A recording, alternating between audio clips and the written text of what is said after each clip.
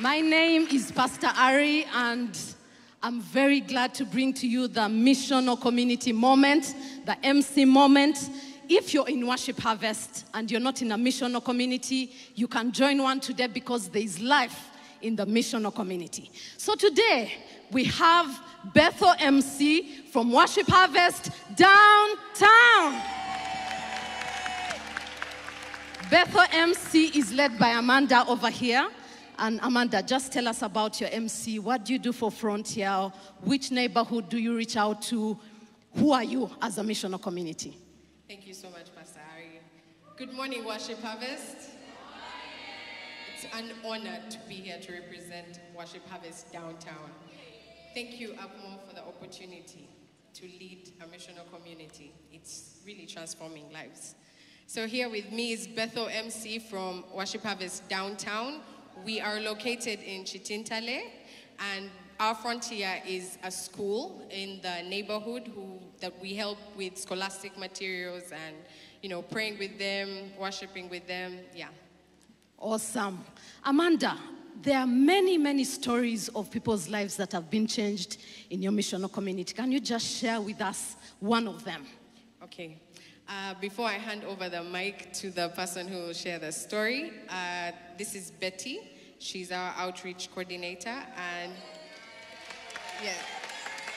and we have Barbara, who is our garage mobilizer. They will be the stories that we share of transformation in our missional community. Hi, Worship Harvest Nalia. Hi. My name is Barbara, and this is my testimony. I used to be in some church before I joined Worship Harvest, and I served there for more than 10 years. I started while I was a little younger, and along the way, things didn't go well for me. I conceived, I got pregnant out of wedlock, and I was condemned. People pointed fingers at me. Whispers were all over. Each time I entered church, all eyes were on me and fingers were being pointed at me. I felt so bad. I felt like I had become a sinner.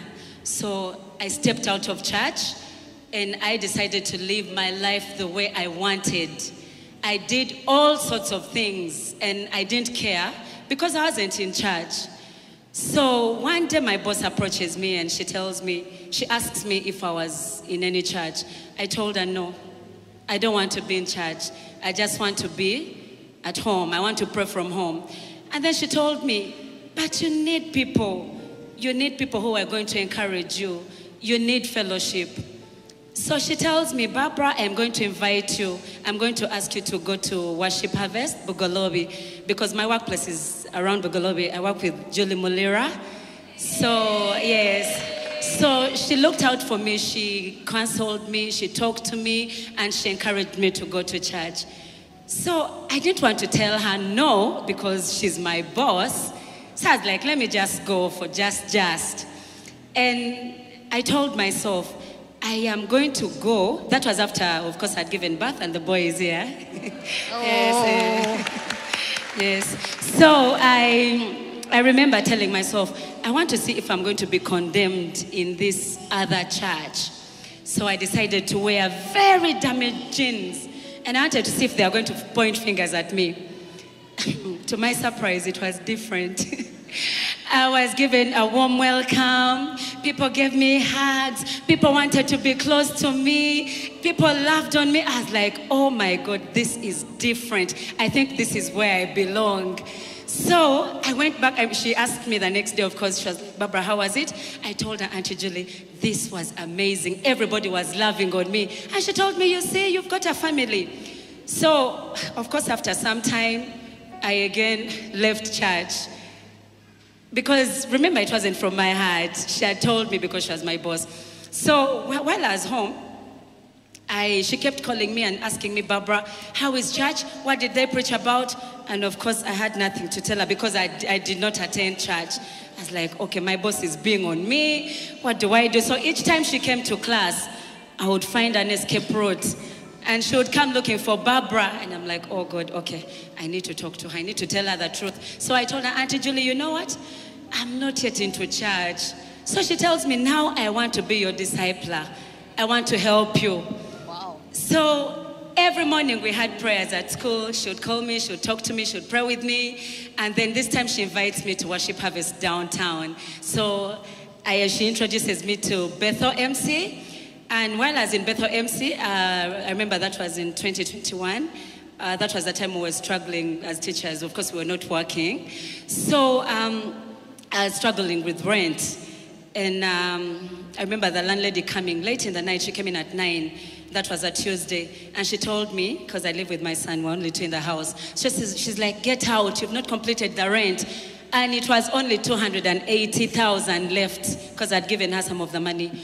So when she told me, get out, my son started to cry. So when he cried, of course, I also got emotional and cried. So I pleaded with the lady to pardon us for at least one more day. So, of course, the next day was MC. I was like, okay, now I'm not going to go for MC. I'm going to look for money. I won't attend. So my son tells me, he reminds me, Mommy, today is MC, we go. So I'm like, Tendo, we can't go. I have to look for money. He tells me, but Mommy, God is going to give you money. So I'm like, okay. So because he told me, we went for MC. And I remember Amanda asking for prayer requests, and I gave in mine. And they prayed for me, and then we left just like that. So she gave me a lift, and of course, while I was walking with my boy to our place of residence, I had a notification on my phone, but then I ignored it. I thought it was just an MTN, message on ABC. So my son tells me, Mommy, you have a message on your phone. I told him, Tenda, I'll check from home. So he tells me, Mommy, check. So I'm like, okay. I checked the phone, and guess what?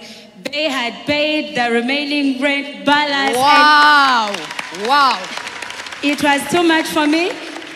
I remember screaming on the road, and everybody was looking at me, and Tendo asked me, Mommy, what has happened? I told him, Tendo, something has happened, something good, let's go and get the money. So we quickly got the money and took it and paid there and then. Then last week, I'm not so good with fasting. God is giving me the grace. So I shared with Berry, and I told her I'm struggling with school fees. I've paid some of the money, but my boy needs to join P1. It's a new school, and they need quite a lot of money. So she told me, Barbara, you know what? You're going to go into fasting. And in my head, I'm thinking, I've never fasted. So I'm like, okay. I just told her, okay. I did not tell her that other side. So I remember she told me, start the next day. So I only went up to 1. From morning up to 1, and I ate.